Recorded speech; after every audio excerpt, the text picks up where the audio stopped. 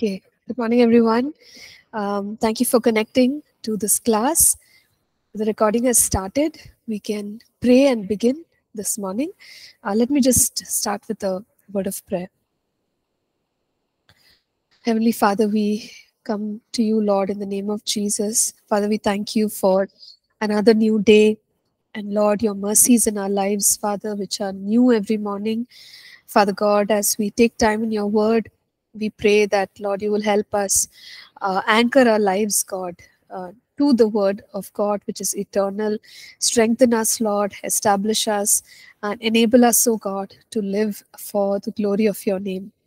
Father, we speak blessings upon all the faculty. We speak blessing upon all the students and their families, Father. Commit every single person into your hands. In Jesus' name we pray.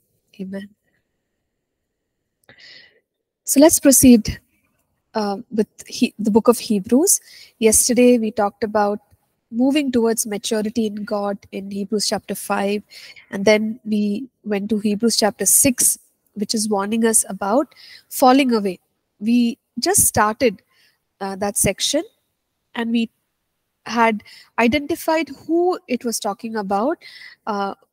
It is very clearly talking about a born-again, spirit-filled believer. And the text is suggesting that there is a possibility of a believer in Christ going away from God. Okay, so that was what we were discussing. So this morning, once again, let's go back to that text. We were at verse 4, Hebrews chapter 6, verse 4, all the way till verse 8. So let me just leave this time open to discuss about falling away. Are there any questions from our side about somebody going away from God? It's not falling, instead it is falling away. And yesterday I had clarified the difference between the two. Falling is to come short of God's standards sometimes in our walk with the Lord as believers, because we may fail, we may have shortcomings, but as long as sincerely we are coming back to the Lord with a repentant heart and setting our lives right before him, it's okay. That's the journey of every believer, an overcoming life. But falling away means somebody who has gone away from God completely. Okay, and they have, we could even say, rejected Christ. So that is the status. So any questions regarding that? I have a question. So, about the preachers nowadays, when they preach and they teach so good, and then we hear some false accusations sometimes later of their life, which are quite serious accusations, even. Which one of the worst thing I've heard is some abuses that they have. And so, what happens to their soul? Do they really get saved, or they are forgiven? That's one of the questions I just want to. They fell away, or they just, I don't know. Yeah, I know it really affects us as believers when we hear such stories of mighty men and women of God. Suddenly there are these stories about them not living a godly life. See, ultimately, I think one is known by the fruit of their faith and their ministry. So we can observe the fruit of their lives and their ministry and see whether it is really leading people to Christ. If yes, then we know that they were a true minister of God. But if it's not, the Bible also shares that in the last days there will be those, but we'll come to it when we study the book of Second Peter and the book of Jude, that there would be some who call themselves as ministers of God who were actually not born again, who were actually not of God in the first place. So there is a possibility for something like that to happen. But in the case of a minister of God who was doing so well and doing everything right, glorifying God, and then they went wrong, it's very difficult for us from the outside to really judge and say that, oh, will they be with God, or how will God? I think it would be between God and them, because now there are all these comments that people have before us, which some maybe they can be verified, some cannot be. So it's very difficult for us to judge and say what happened, whether they died in Christ or they didn't. We don't know. Only in heaven we'll know, I suppose. Yeah. Is that okay, Jeffina? Does it make sense? Okay, sure. Yeah, good question. Yes, Zelly, please go ahead. I have a question. One of my friend, that person backslided, okay, and that person also wants to come to the Lord again. But what I heard from that person is that the mentors, uh, they're not fully supporting him. They just left that person, and that person is isolated. And I heard from that person that the mentors, what to say, instead of encouraging that person, they are just I heard, very negative comments about that very person, and he was so hurt with that mentors that he that person left the church. So in that situation, like as a friend, I'm so concerned about that very person. So how can I encourage that person so that that person will be built up in the faith and restored back from the friend's perspectives. I just want to know that. Yes, thank you, Zelly. That's very, like um, a real situation and struggle that somebody could be having. And I can share some of my own thoughts.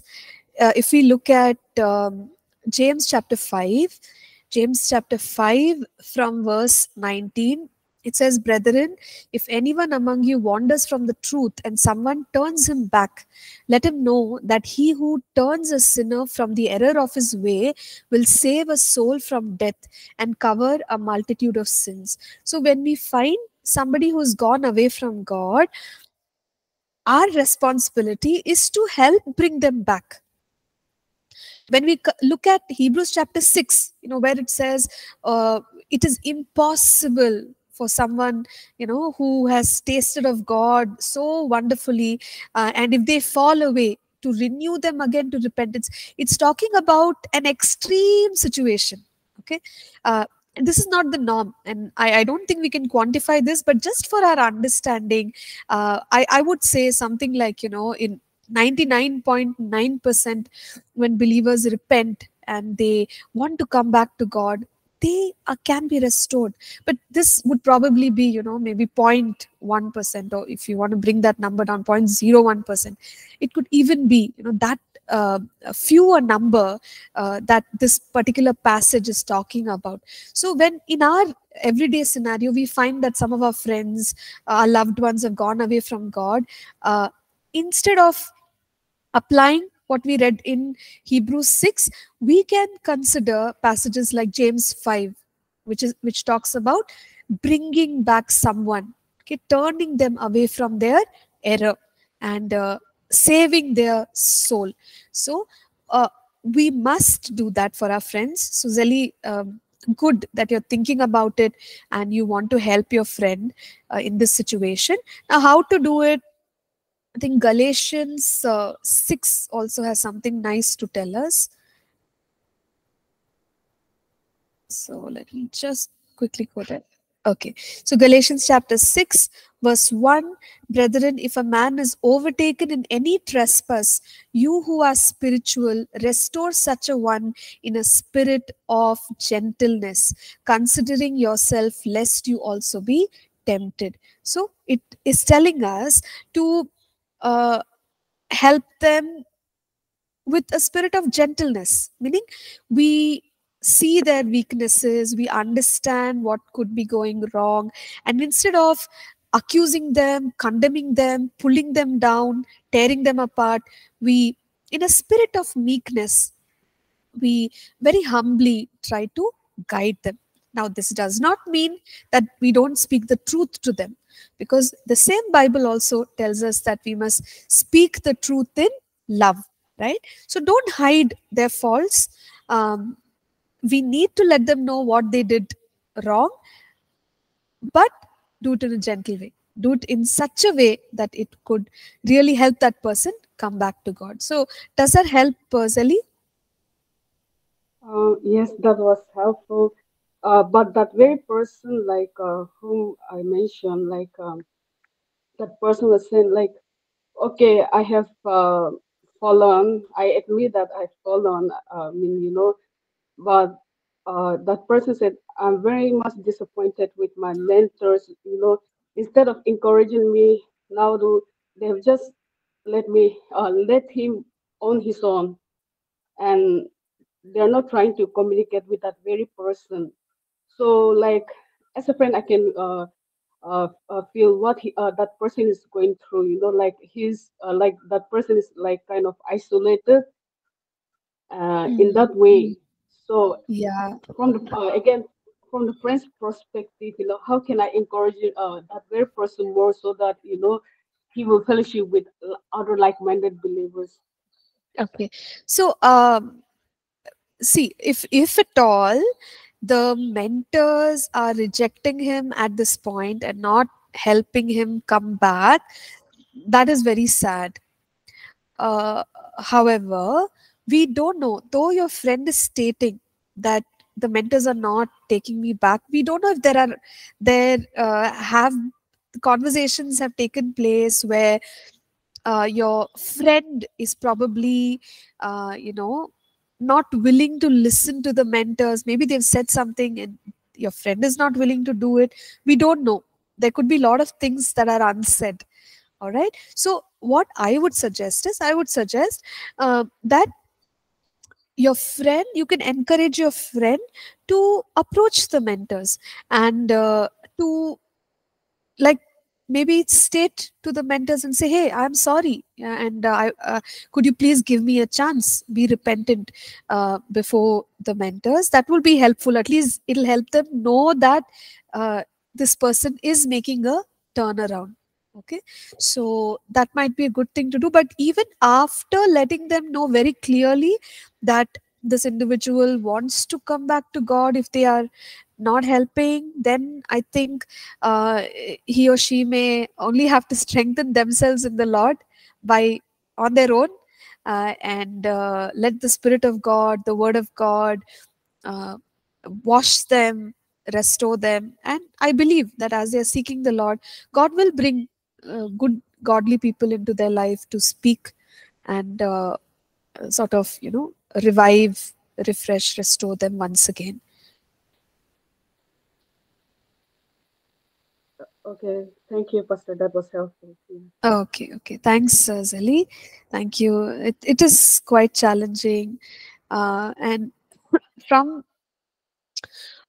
what I have observed, in whatever little bit of ministry experience that I have, I feel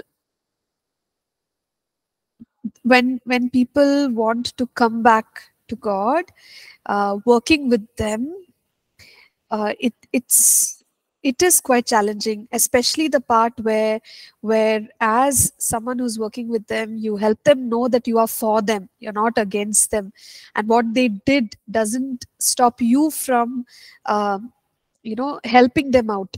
For them to be convinced of it is quite difficult. Like, they sometimes carry so much of shame that they are not able to uh, be back in the kind of relationship that they had with their leaders or with their mentors earlier. But yes, as we speak to them, pray for them, and affirm them again and again, and say, hey, don't worry about what has happened.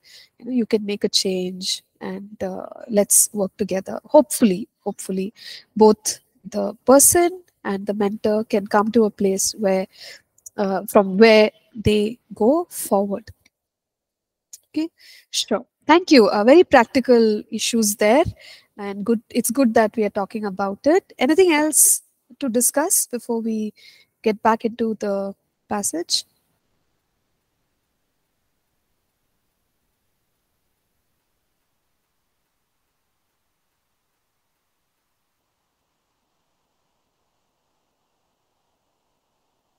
Okay. So, with regard to helping those who have fallen away from God or dealing with conflicts, I think there is content in the book Kingdom Builders. Quite elaborately, Pastor writes about these matters. So, I encourage you to go read that. And coming back to the text here from Hebrews chapter 6, that is pointing out somebody who has fallen away. Okay, they have rejected God. Now again, some questions that people ask is, if the grace that God has given is so immense, then how can people fall away? Because Christ has already paid for our sins, and no matter what somebody has done, they can find redemption amidst that. You see, this falling away, uh, generally this would happen if the individual rejects Christ. Okay, and that's what verse 8 verse 6 says here. Since they crucify again for themselves the Son of God and put him to an open shame. So how do these individuals crucify the Son of God? By living in their sin willfully. So when something like that happens, it is the will of the person to reject the finished work of the cross. Otherwise, you see, the redemption bought by the work of by Jesus on the cross is so powerful and uh, so generous, immense, that anyone who's repenting can come under that grace, isn't it? But why is it not happening for the person who's falling away? Because they are willfully rejecting it. That's the only way to keep the power of God, the cleansing work of the blood of Jesus out of our lives. So that's the kind of person that this falling away passage is talking about. Okay, so it also says here that they put him to an open shame. That means that what an individual who's away from God is doing is we say, right, like the life that God has given us is to glorify and honor him. So someone who's fallen away from God are going in their own way. So there's no glorifying God. There's probably glorifying self and pleasure and all sorts of things. Now moving on to the next two verses here, verse 7 and 8, it simply states, for the earth which drinks in the rain that often comes upon it and bears herbs useful for those by whom it is cultivated, receives blessing from God. But if it bears thorns and briars, it is rejected and near to being cursed, whose end is to be burned. So what does this mean? It's in continuation to what we said about somebody who's fallen away. So then what does it mean, this passage? It means what it states. It says that when the rain comes down on the earth, the plants bear good fruit, and that's how it's supposed to be, right? When the blessing of God, the Spirit of God at work, we're supposed to produce fruit for God. That's the normal way of the natural process. But let's say the rains come, but ultimately you find thorns, briars, then that is sort of, it says it is rejected and near to being cursed. God doesn't want that. Rather, God rejects fruitlessness. And we know the passage in John chapter 15, where the scriptures talk about we being the branches of the vine, we bear fruit. And how does the Father work on us? He prunes us to bear fruit. So every life must bear fruit for God. If there is a life that does not bear fruit for God, that's something that God rejects. And that's what he's saying here. Someone who's fallen away, living willfully in sin, and putting God to public shame, right? And not glorifying God. That's not the kind of life that God wants us to have.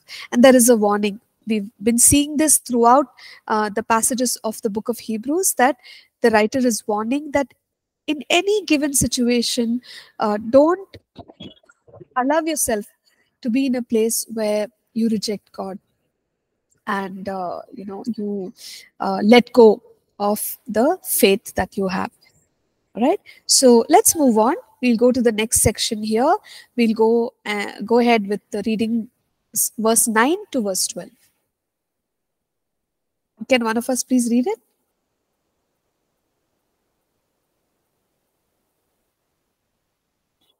Verse 9. But, beloved, we are confident of better things concerning you, yes, things that accompany salvation, though we speak in this manner. For God is not unjust to forget your work and labor of love which you have shown toward his name, in that you have ministered to the saints and do minister. And we desire that each one of you show the same diligence to the full assurance of hope until the end, that you do not become sluggish, but imitate those who through faith and patience inherit the promises. Amen. Okay, it's like a father talking. Uh, at one point, he's very stern, he's very direct, and he talks about matters that are quite difficult to digest, things like falling away. And again, he comes back so gently, but he says, hey, but it's not you. I'm not saying that you did it. Okay, but yeah, you've done so well. So a little bit of encouragement mixed with the earlier warning that came across. So from verses 9, he says, but beloved. So you see how with that endearing word, he encourages them once again, lest the people become fearful and they go away from God. So he says, but beloved, we are confident of better things concerning you. And it's as if he's saying, but don't worry, this won't happen to you. You will do better with your faith. We are confident about better things about you. Things that accompany salvation, though we speak in this manner. Now, again, a word of encouragement, verse 10. It seems like the Hebrew believers, they had a good testimony. They were serving God faithfully. And that's why in verse 10, he says, see, God is not unjust to forget your work and labor of love. And he adds there that they had ministered to the saints. So we recognize that it was a very hospitable community. And in those days, it is said that when ministers of God went from city to city, town to town, they would stay back in the homes of believers in that place. So the Hebrew believers might have taken care of preachers and believers and others who were traveling ministers. So he's encouraging them and saying, look, you've done so well. You have served God faithfully, and God is a good God. He recognizes the work that we do for him, and he says that God is not unjust to forget your work and labor of love. Okay, so that's so beautiful. That's a word of encouragement for all of us today. I know that all of us in various capacities, we are serving the Lord in our own local churches, and any opportunity that God gives us, always know that God is faithful. He'll not forget. It says he's not unjust to forget your work. Sometimes when we work so hard for the Lord, and maybe we are tired or we are discouraged, that people didn't affirm us, they didn't praise us, or, there can be all kinds of reasons. One thing that we can encourage ourselves with is that God sees it. Okay, and he is a rewarder. He is a rewarder. And I really love that passage. I think it's in Romans. It says that there's no partiality with God. So if there's any one of us serving him He is faithful enough to bless our lives. At the right time, the blessings will flow. So with that assurance, we can serve him. Don't worry about people recognizing or people affirming. Praise God. Sometimes people see our work and they say, oh, well done, so good and all. But then there are other times that nobody may know how we are serving God. But stay encouraged, because God is just. God is faithful. God is not partial. God is a rewarder. And he also says labor of love.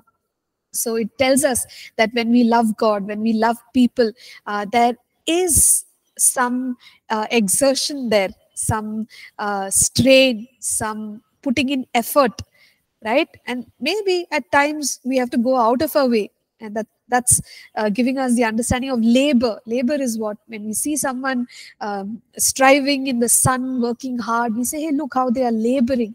So even in the ministry, there will be times when we labor, but let it be a labor of love. Let it not be a labor of complaining. Oh God, why should I do this? Why did you ask me to do all these things? If it's a labor of love, which we do towards God and for his people, there is a blessing, and that blessing will not miss us. Okay, that assurance we can carry. So it's a beautiful, encouraging passage or a scripture here, Hebrews 6:10. I'll read it again for us. For God is not unjust to forget your work and labor of love which you have shown toward his name, in that you have ministered to the saints and do minister. So he's encouraging the believers and saying, good job, you're doing well, keep it up, and God will reward you for it. And going on to verses 11 and 12, it's an encouragement to continue in God and receive the promises of God into their lives. So he says, we desire that each one of you show the same diligence to the full assurance of hope until the end. Okay. And verse 12, that you do not become sluggish, but imitate those who through faith and patience inherit the promises. So he's saying, starting off on a journey is so good, but finishing is even better. Okay. The problem is when we give up midway, and no matter what is going on in our lives, let's have this focus that we move on with diligence until the end. Keep that faith alive, hope alive until the end. Okay, that should be our goal as believers. Yes, I started wonderfully, but I have to finish. Finishing is very, very important. Finishing well is so very important. Okay, so that's the focus that he wants to bring to the believers. And he says that, see that you don't become sluggish.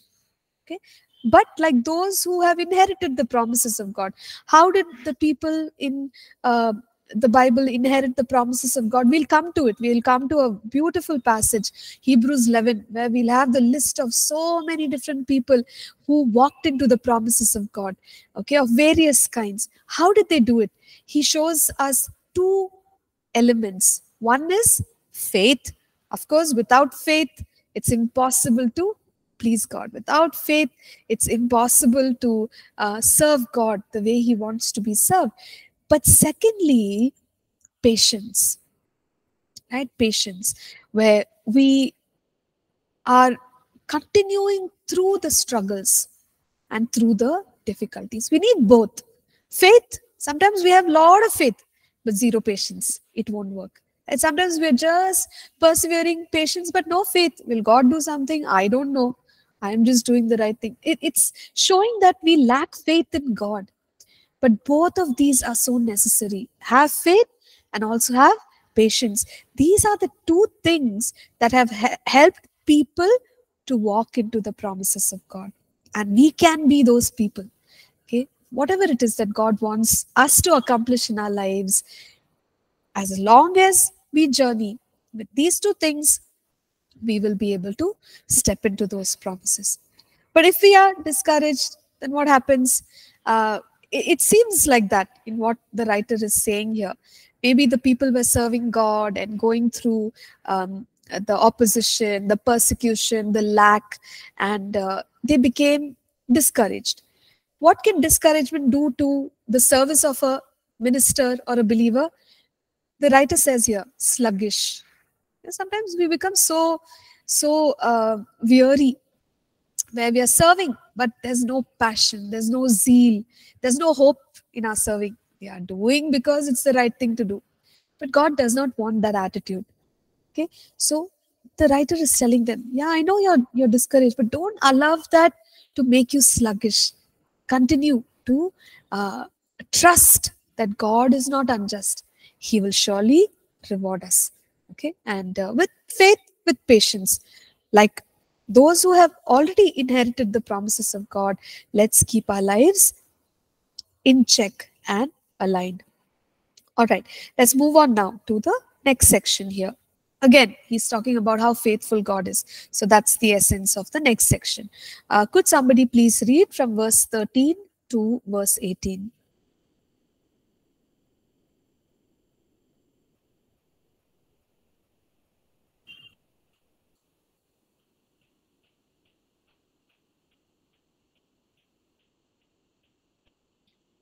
For when God made a promise to Abraham, because he could swear by no one greater, he swore by himself, saying, surely blessing I will bless you, and multiplying I will multiply you. And so, after he had patiently endured, he obtained the promise. For men indeed swear by the greater, and an oath for confirmation is for them an end of all dispute. Thus God, determining to show how abundantly to the heirs of promise the immutability of his counsel, confirmed it by an oath, that by two immutable things, in which it is impossible for God to lie, we might have strong consolation, who have fled for refuge to lay hold of the hope set before us.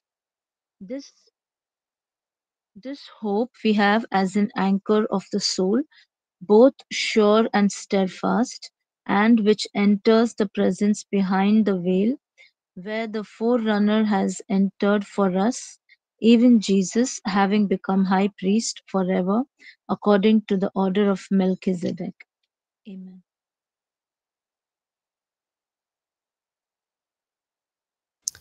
Thank you, Rosalind. So, along what we are saying now, encouraging them to have faith and patience, don't become sluggish because of your discouragement. He goes on to tell us how firm and certain God's word is. So, he takes us back to the promise that God made to Abraham. And when God said something to Abraham, okay, what was the word that he stated here in verse 14? It says, surely blessing, I will bless you, and multiplying, I will multiply you. We also notice that there was nobody else required to back up God's word at that time. Okay, God's word was enough by itself.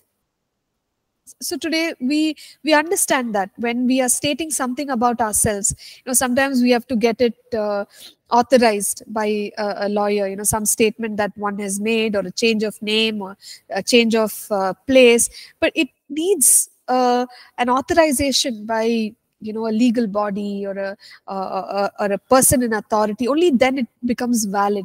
But when it comes to God, whatever he says, it's so certain, it's so true, we don't even have to worry. And at the time when God blessed Abraham and said, look, Abraham, I am going to bless you, I am going to multiply you, there was no need for a backup of any sort by anyone else, because God's word is true in itself. Okay, it has integrity in itself. And going back to the example of Abraham in verse 15, it says that Abraham, he received the promise of God. He was very blessed. His children, his descendants were very blessed. But how did that happen? It just did not happen only by faith. Yes, Abraham is our father of faith, but we also know about his patience. There were instances where he had to trust God, wait on the Lord. 25 years he waited for one son, and even after that son came, there was a test given to him. He trusted God enough to sacrifice Isaac. So there are many other things in the life of Abraham that reveal his patience to us. So it's a reminder for us as believers. Sometimes we feel God is not moving fast enough, quick enough, but there are examples in the Word of God for us who took God at His word, and they had faith in God. They also employed patience, and that's when they actually walked into the promises of God. And we too should be patient, exercise our faith, but be patient. Surely God is true, His word is true. And it says here that in verse 17, notice it says okay, I'll read the whole passage. Thus God, determining to show more abundantly to the heirs of promise the immutability of His counsel, confirmed it by an oath. So immutability of His counsel refers to how unshakable God's word is. What He said, it stands.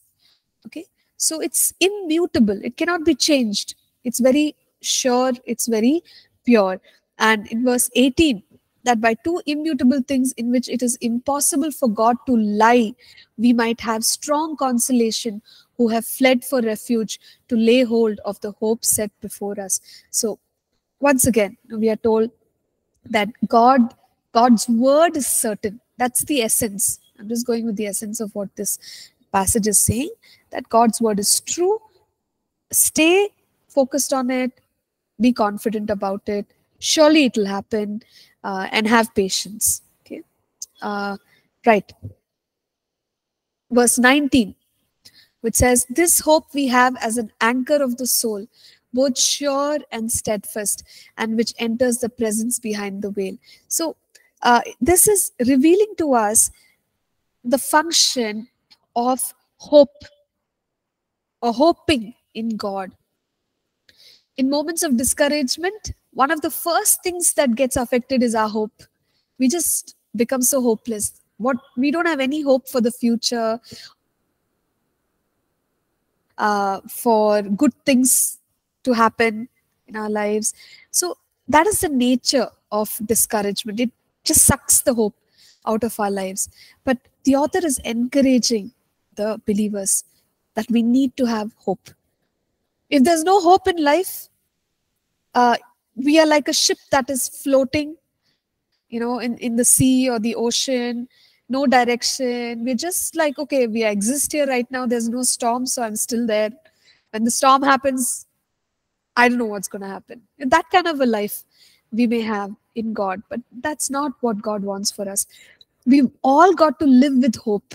So today, I just want to ask us this question. What is the hope that we carry in our hearts for ourselves, our personal growth, our family life, our finances? Is there any hope?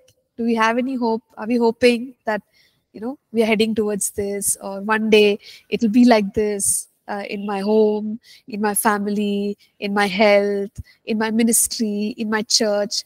I hope there is hope, okay? Because if there is no hope, then what does the scripture say? It says there's no anchor for the soul. Hope is the anchor of the soul. We've got to have hope in our soul, birthed by God. When we have that, then what happens? There is some grip, right, that we have in our lives, for our soul. And it's also saying both sure and steadfast, and which enters the presence behind the veil. So it's kind of, I've heard somebody say this when this last portion, right? It says, which enters the presence behind the veil. It is talking about the Holy of Holies. In the temple worship, there was a place where one would go into the presence of God, and that is the Holy of Holies. And here it says that hope is the anchor of the soul. First of all, it gives us some steadiness. in our life. Secondly, our hope is felt in the presence of God, or rather, God feels it. God senses our hope, is what the author is saying. Okay, so it's very beautiful. When we are in the presence of God, God also senses what we are carrying in our hearts, what we are believing Him for in our hearts. And the author is saying, don't become so discouraged that there is no hope. There's no sense of uh, that steadiness in God, where we are trusting that surely one day all these things are going to take place in different areas of my life. And even in the presence of God, in the very presence of God, when we encounter God, God also senses that hope that we carry, and that hope that makes us steady. So keep hope alive. It's so beautiful. We can talk so much about this passage. It says it's the anchor. It's the anchor. Hope gives us steadiness. If you've ever looked at stories of people who've gone through maybe a huge crisis in their lives, okay, but when people keep hope alive in the crisis situation, maybe they lost all their finances, but as long as they have hope, we hear stories of them rebuilding their whole their company and their business, and once again shining. Or maybe something happened in their family, but they stand up again and they're able to see God work. But what if a person loses hope because of the crisis, the discouragement? It's very unfortunate. They may not be able to do much because they've lost the anchor itself. It's quite dangerous actually to live hopelessly without having our hope in God. And later we will see, when we come to Hebrews 11, we'll see that hope is the precursor of faith. Because in Hebrews 11:1, we'll see faith is the substance of things hoped for. So there's got to be some things that we are hoping for. If we are not hoping for anything, there's no question of faith. So hope is attached to faith. And, there's got to be hope in our lives, and godly hope, not just fantasizing, about different things. Okay, and verse 20, he says, where the forerunner has entered for us, even Jesus, having become high priest forever, according to the order of Melchizedek. So going back to the temple worship practices, we know that the high priest was the one who was permitted to go into the Holy of Holies. But in our case, Jesus being our eternal high priest, our high priest forever, has already gone into the presence of God. And the word forerunner is used because forerunner in military terms is a person who goes ahead of everybody else and the others follow.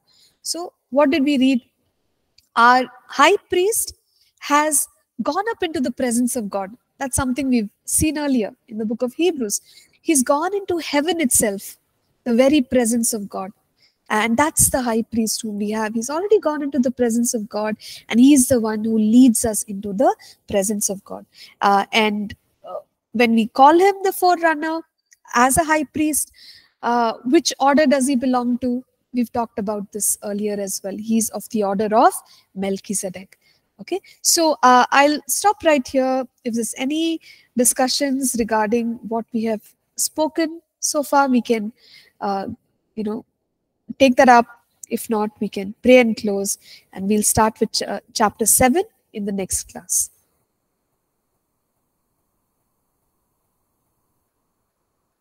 I just want to know if I'm understanding it right.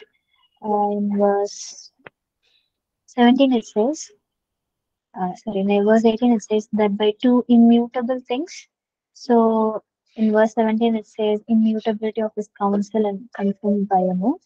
So the two immutable things are the counsel and the oath. Am I right? Yeah.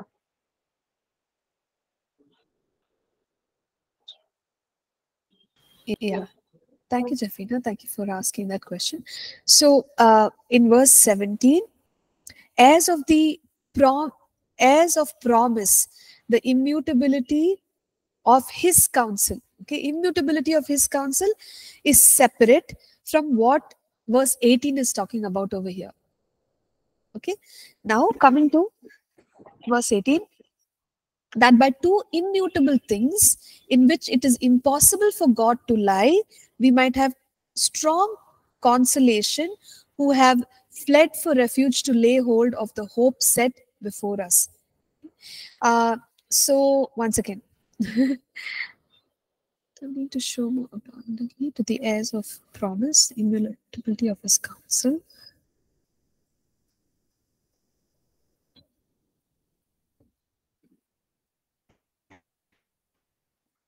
Okay, so there are two things that we can anchor our faith to. One, I think you're right. It is the promise of the immutability of his counsel. Okay, immutability of his counsel. And second is, it is impossible for God to lie. So two things. One is the word of God, and the second is the character of God. So the immutability of his promises, that God's word is truth. Whatever he says is truth. Secondly, in God's character, he cannot, do anything that's evil, one of which is lie. So based on his word and based on his character, we can have hope in God. Okay, so sorry for that confusion.